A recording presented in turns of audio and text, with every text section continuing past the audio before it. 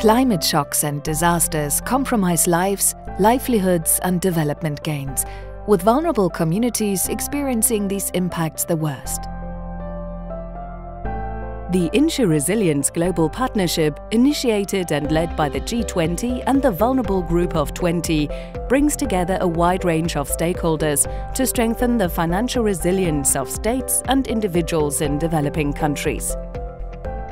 Guided by its Vision 2025, the partnership enables faster, more reliable and cost-effective responses through climate and disaster risk finance and insurance solutions, shifting from reactive crisis management to proactive risk management.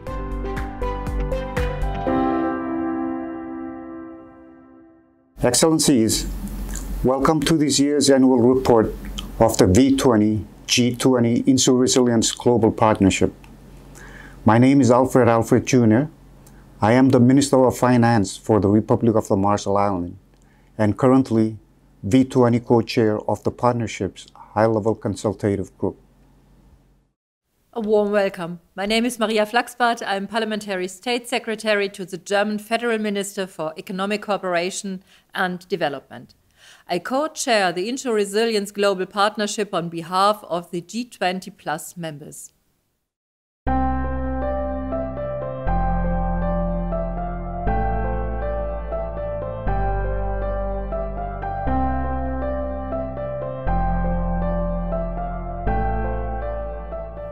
In 2020, we have seen hard-won development gains being undermined or reserved by the COVID-19 pandemic. This additional burden came on top of climate change-related shocks and disasters. Strengthening financial resilience is key to empowering states and communities to handle these crises and to build back better. One of Germany's first responses to the COVID-19 outbreak was to finance premium payments for the African risk capacity amounting to 19 million euros. This enabled African countries to insure poor and vulnerable people against climate risks despite the pandemic. Up to 20 million vulnerable people will have financial protection against extreme weather events like droughts and cyclones this season and upcoming agricultural seasons. Despite all the progress made scaling up climate and disaster risk finance and insurance solutions in vulnerable countries remains an ambitious task requiring closely coordinated actions. The InsuResilience Global Partnership was called into being in 2017 as a joint effort by G20 and V20 countries. Today, more than 80 members have united behind one vision: to strengthen the financial resilience of vulnerable communities against climate risks. In September 2020, our partnership high-level consultative group established important strategic directions for the scope of future work by the partnership. Against the backdrop of the pandemic, we decided that the partnership should also address pandemic risks and other compound risks when they are connected to climate change-related shocks. However, as climate change continues to progress, the partnership will still maintain its focus on climate and disaster-related risks. Also, we endorsed a declaration on gender that we will guide our members in pursuing gender-responsive approaches in their work. And we decided to drive forward the systemic integration of risk finance into national adaptation planning, for example, into countries' updates of their nationally determined contributions under the Paris Agreement. The COVID-19 crisis has reminded us of the fact that we need to accelerate adaptation action and build our adaptive capacities, not only through risk finance mechanism, but through shifting public and private finance toward resilience investment. This year's key achievement was the partnership's endorsement of the action areas on integrating risk financing considerations into national adaptation planning in the context of adaptation plans and the NDCs of the Paris Agreement. This can offer benefit beyond financial protection through detecting and pricing risk. Risk finance can also help to make sound economic sense of public and private resilience investment and thereby deliver on the Paris Agreement. The partnership also continues to support the V20-led Sustainable Insurance Facility, the SIF, which seeks to enhance MSMEs' access to climate-smart insurance products. This is more urgent than ever, given how badly affected our MSMEs are by the pandemic. After having kicked off the work of the SIF last year, during the Marshall Islands presidency of the V20, we have now begun moving toward preparatory implementation in the Philippines and the Pacific. But we all need to push ourselves to move faster with resources, to urgently reach small businesses and the poor and vulnerable people who depend on them. Lastly, we would like to highlight the AGLCG's deliberation on sustainable premium financing from our first meeting in Katowice in 2018. G20 countries such as Germany, in the context of ARC this year, have shown sensitivity to the situation. And going forward, reliable and pre-agreed mechanisms that build on solidarity within and between the V20 and the G20 countries are key in continuing our joint quest to enhance resilience and protect the poor and the vulnerable.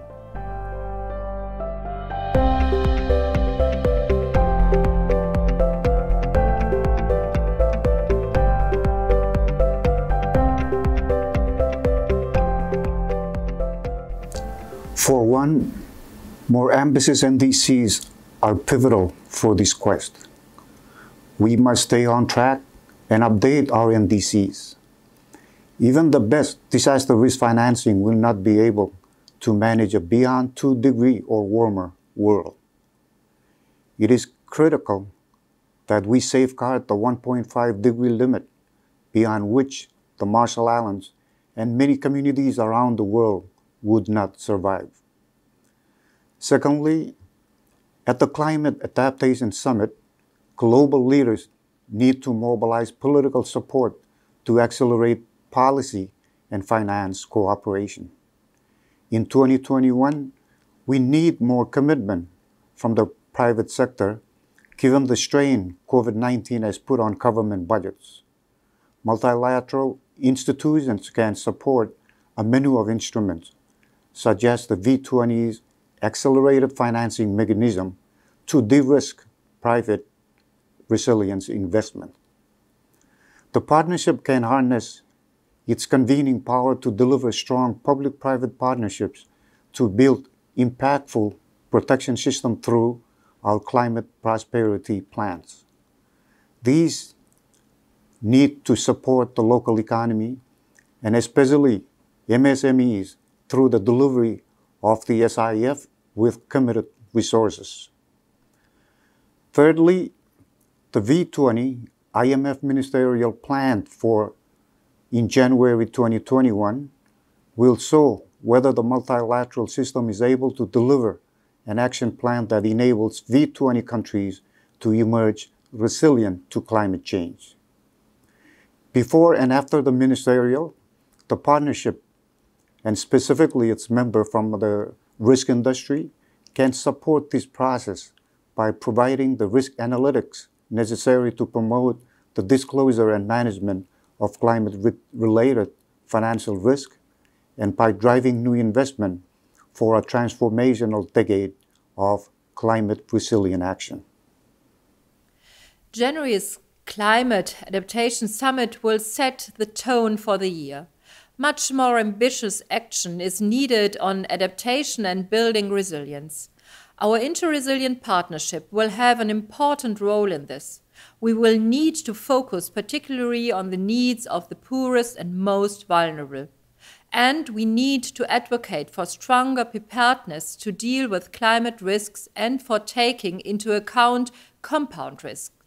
Over the course of 2021 and in the run-up to COP26, implementing the strategic directions of the partnership needs to be a priority for us. I would like to highlight 2 examples. First, there is a tripartite agreement between UNDP, the Insurance Development Forum, and Germany, which will advance innovative risk financing solutions in partner countries. In September 2020, the first tripartite project was officially launched, offering insurance for public schools in Peru. The second example I would like to mention is a natural disaster fund.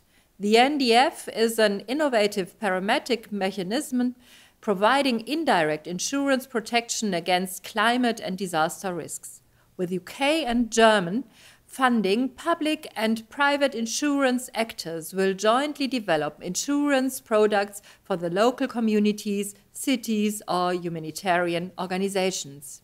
Know that it is 5 years since the InsuResilience Global Partnership came to existence. We have another 5 years to achieve our Vision 2025. Next year, it will be crucial that we get more projects up and running on the ground and that we expand to additional countries and that we engage in further capacity building. I'm confident that we will deliver on our Vision 2025 if we continue to combine our focus and further broaden and deepen our contributions. Let us do what it takes.